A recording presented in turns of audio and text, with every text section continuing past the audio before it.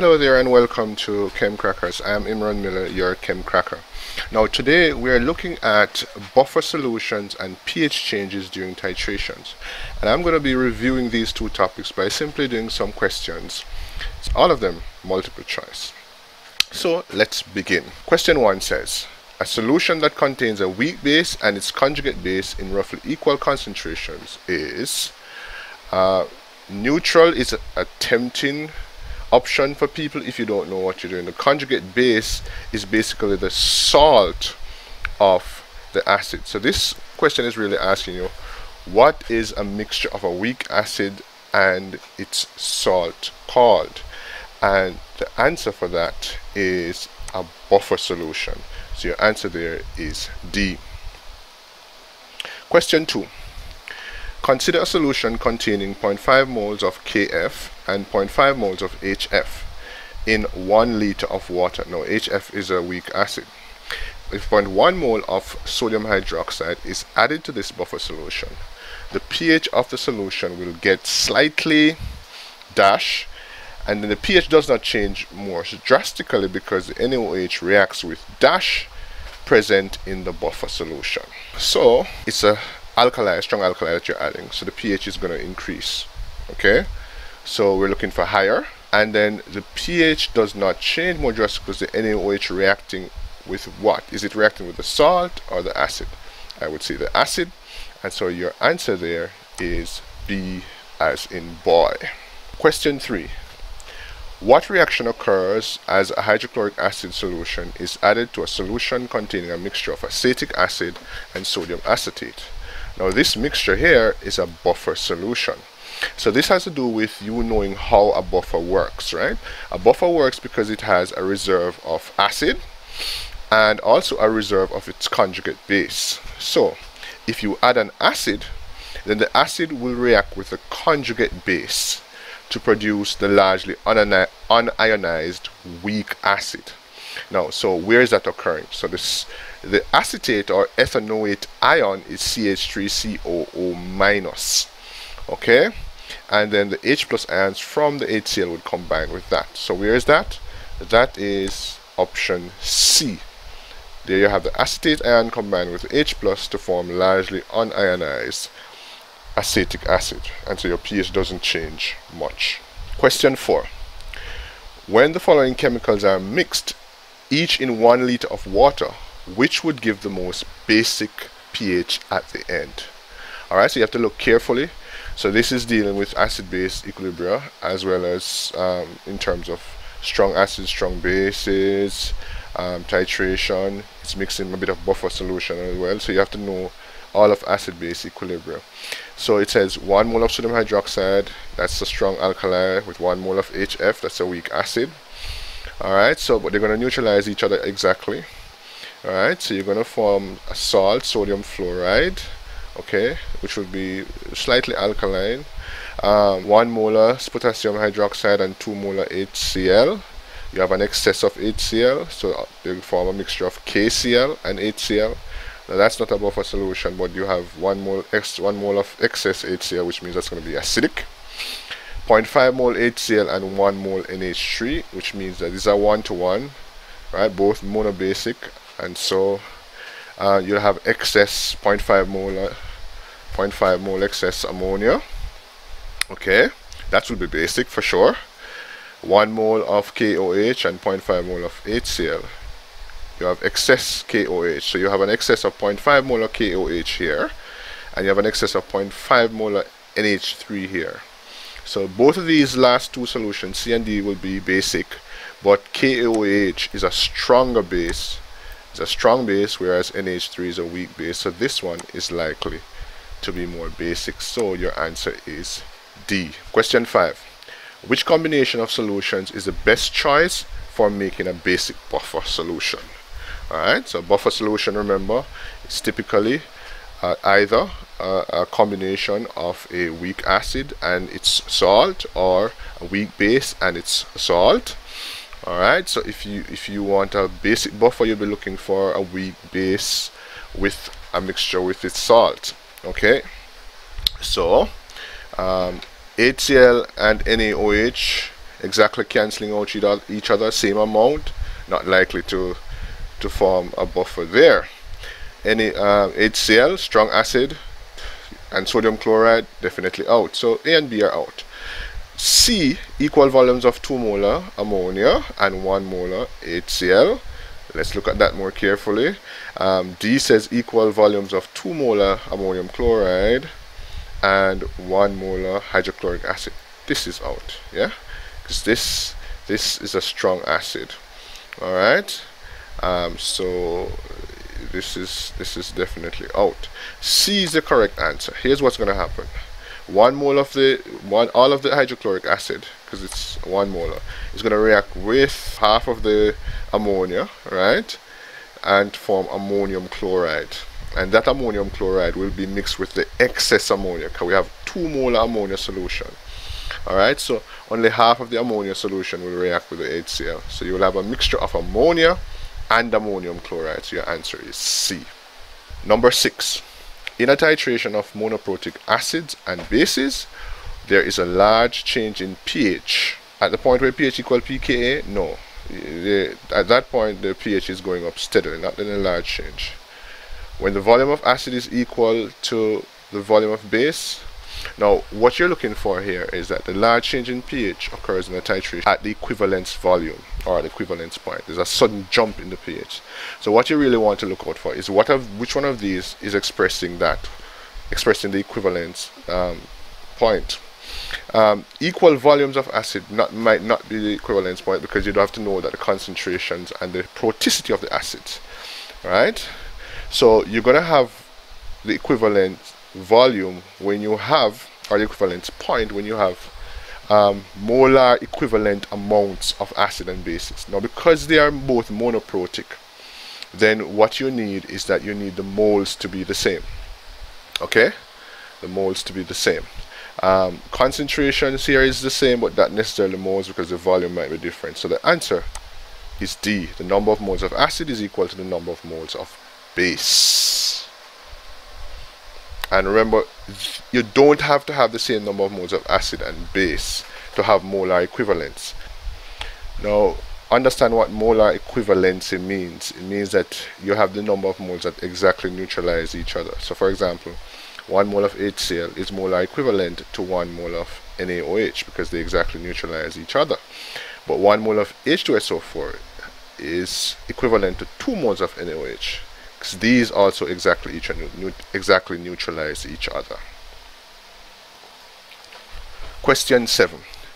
When an acetic acid solution is titrated with sodium hydroxide, the slope of the titration curve versus volume of NaOH added. The slope of the titration curve increases slowly when sodium hydroxide is first added.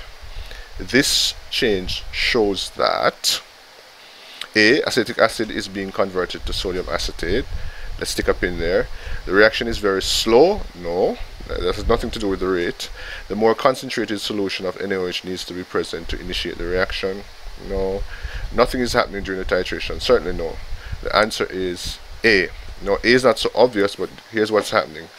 The acetic acid is being converted into sodium acetate. Then what you have is a mixture of sodium acetate, alright, and acetic acid in the conical flask. Now that's a buffer solution, and that is why the pH is increasing slowly at first, because you have a mixture of a weak acid and its salt being formed, which is a buffer solution. Question 8. The following titration curve is most likely to be associated with. Okay, so we have to pick out the nature of the titration here. So we want to know what is happening here. Now if we look at what it starts here, this pH looks fairly high, but it could be considered low as well. But if we look at the pH change at the end point, this pH looks like it's changing from somewhere above 7 to about 11 or so. But basically you have an inflection point above 7. That tells you that I'm dealing with a weak acid, strong base titration. Alright, so the answer for that is B. Okay, Number 9, let's look at it. Now, look at this titration curve. What is the nature of the acids and bases reacting? First, I look to see that I'm starting way up. Alright, starting way up near the top, so very high pH. Alright, so that's likely a strong base. And I'm ending up down the bottom, that's going towards a strong acid. And the other thing I looked at is look at the big change in pH at the equivalence point. This suggests that I'm dealing with a strong base, right, versus strong acid titration. The acid being the titrant, because as you add the titrant, the pH is going down. So we're looking for a strong base with a strong acid titrant. So we're adding acid, so your answer is C. Note that A is also strong base, strong acid, but it has a strong base as the titrant, in which case the pH would be going up as you add the titrant. Here the pH is coming down. Answer is C. Number 10. What is indicated by the shape of the titration curve? Now, you have more than one point of inflection when you have diprotic acids or bases that you're dealing with. Alright? So you have to think about what is happening here overall. The titrant you're adding is causing the pH to go down. So it means that we're adding the acid. Okay?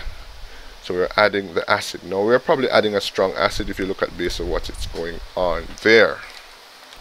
Now remember, we measure the pH of whatever is in the conical flask. So we're adding the titrant that's causing the pH to go down. That means the titrant in the burette is the acid. So in the conical flask will be the base. Okay, so the base is in the conical flask. So what it means is that my base has two points of inflection here, which means that it is diprotic. So the answer is B. A diprotic base is being titrated with a strong acid. Number 11 says, calculate the pH of a solution that's 0.65 molar sodium nitrate and 0.4 molar HNO2. So what you have to recognize is that it's a salt and this is a weak acid.